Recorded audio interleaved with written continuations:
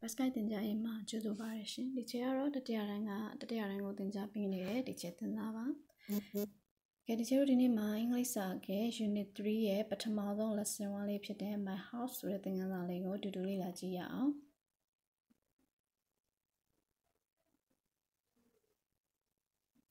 ကဲဒါဆိုရင်ကြည့်မယ်နော်ကဲဒီမှာ sofa ရှိတယ် TV တွေရှိတယ်ဧည့်သည်လိုင်းအခန်းရတဲ့အခန်းလေးကိုဒီချက်တို့ဘယ်လိုခေါ်လဲliving room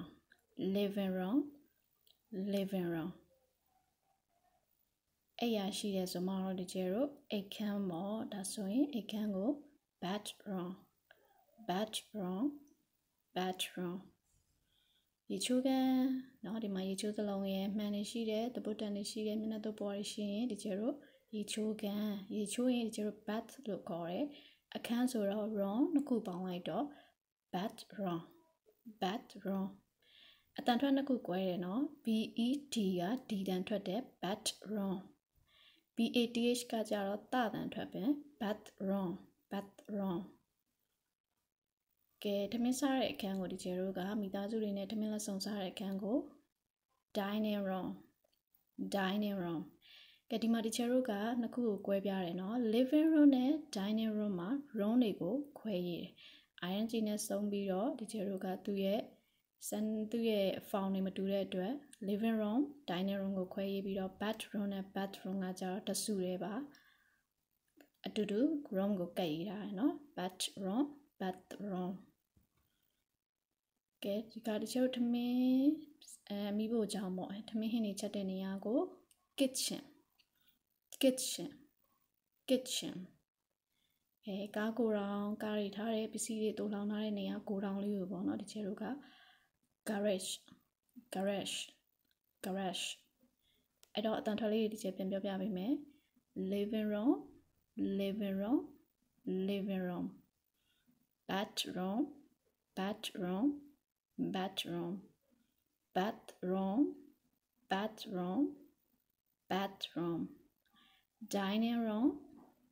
bedroom dining room kitchen garage ကဲဒါဆိုရင်တော့မီတို့တစ်ခေါက်လောက်အတန်ထွက်လေးကိုလေ့ကျင့်မယ်ဟုတ်ပြီကဲလေ့ကျင့်ပြီးတော့ကျွန်တော် spelling လေးကိုအတူတူပေါင်းကြည့်ရအောင် living room LIVING living ROOM room living room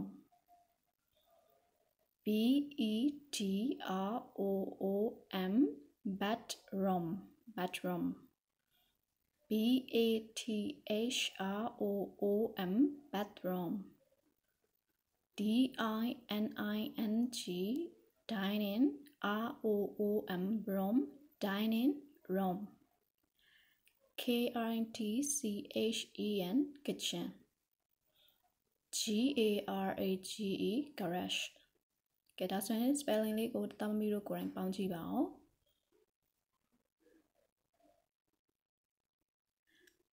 Okay ဒါဆိုရင်တောင်းပြီးတော့အခန်းလေးတွေကိုတည်သွားရဆိုရင်ဒီကျတို့ဒီမှာ house လေးကိုကြည့်ရအောင်ဒီ house ထဲမှာက sister ရှိတယ် grandma ရှိတယ် brother ရှိတယ် dad ရှိတယ် mom and baby ရှိတယ်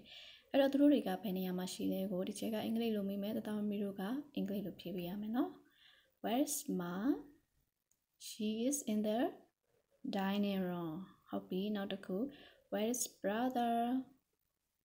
He is in the brother so the chair bathroom he is in the bathroom where is dad he is in the kitchen okay where is sister she is in the bathroom where is baby he is in the living room where is grandma he is in the bedroom okay like thatကဲဒါဆိုရင်ဒီကျတို့လေ့ကျင့်ခန်းလေးတွေလုပ်ကြည့်မယ်လေ့ကျင့်ခန်းလေးမလုပ်ခင်မှာဒီကျတို့ရဲ့ပထမဆုံးလေ့ကျင့်ခန်းလေးတမီတို့ရဲ့စာမျက်နှာ22ကိုလမ်းပေးပါအောင်22မှာဒီကျတို့ Unit 3ကိုရောက်ပြီး Unit 3ရဲ့ခေါင်းစဉ်ကြီးက My House and My Pets အဲ့ဒီမှာဒီကျတို့ Lesson 1လေးက My House my house ကကျွန်တော်ရဲ့အိမ်ကျမရဲ့အိမ်ငါရဲ့အိမ်ပေါ့နော်ကိုယ့်ရဲ့အိမ်အကြောင်းကိုဒီချေတို့သင်ရမယ် listen and say ဟုတ်ပြီကဲခဏတော့ဒီချေတို့အခန်းလေးတွေကိုအင်္ဂလိပ်လို spelling လည်းလုပ်ပြီးသွားပြီအတန်ထွက်လည်းလေ့ကျင့်ပြီးသွားပြီကဲဒါဆိုဒီမှာအိမ်လေးကိုကြည့်ပါအောင်အိမ်ထဲမှာတောင်းပြီးတော့အခန်းအလုံးဘယ်နှခန်းရှိလဲ10ခန်းရှိတယ်ပြီးရင်ကားကိုတောင်လည်းရှိရနော်အဲ့ဒီ10ခန်းမှာဘယ်အခန်းတွေက dining room လည်းဘယ်အခန်းတွေက bedroom ဘယ်နှခန်းလဲဆိုတော့ရေးကြည့်လိုက်ပါအောင်ဟုတ်ပြီနော်ကဲဒါဆိုတမမီတို့မှတ်မိပြီဒါဆိုရင်ဒီချေတို့ကပုံလေးကိုကြည့်ပြီးတော့အင်္ဂလိပ်လိုမျိုးအရင်ဆုံးပြောကြည့်မယ်ပြောပြီးရင်ရေးကြည့်မယ်နော်ကဲအရင်ဆုံးမှာဒီချေတို့ living room ဘယ်နှခန်းရှိပါလဲတစ်ခန်းဟုတ်ပြီ living room တစ်ခန်းဆိုတော့ living room တစ်ခန်းနဲ့ဖြစ်တဲ့အတွက် there is ဖြစ်မလား there ဖြစ်မလဲ there is a living room ကဲကျမရဲ့အိမ်ထဲမှာလို့ပြောအိမ်ထဲမှာရှိတာเนาะအဲ့တော့ in ထဲမှာ my house ကျမရဲ့အိမ်ထဲမှာကျွန်တော်ရဲ့အိမ်ထဲမှာ living room တစ်ခန်းရှိတယ်ကျမရဲ့အိမ်မှာ living room တစ်ခန်းရှိပါတယ်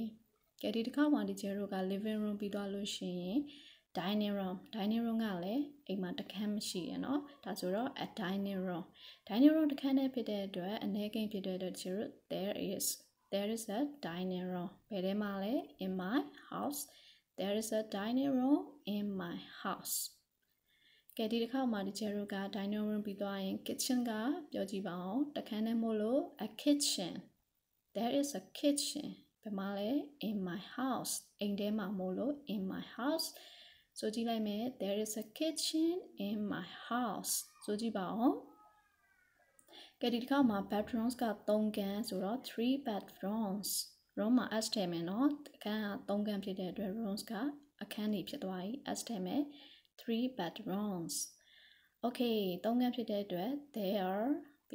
there are in 3 bedrooms in my house ကဲဒီတစ်ခါမှာ bedrooms ရေချိုးခန်း2ခန်းမို့လို့2 bedrooms နှစ်ခုမို့လို့ there are 2 bedrooms ဘာမှလဲဆိုတော့ in my house ကဲဒီတစ်ခါမှာဒီကျဲတော့ garage ကတစ်ခုတည်းဆိုတော့ there is a garage သူကအိမ်ထဲမှာရှိတာလားအိမ်ရဲ့ဘေးမှာရှိတာလားဘေးမှာမို့လို့ဒီကျဲတို့က there is a garage beside my house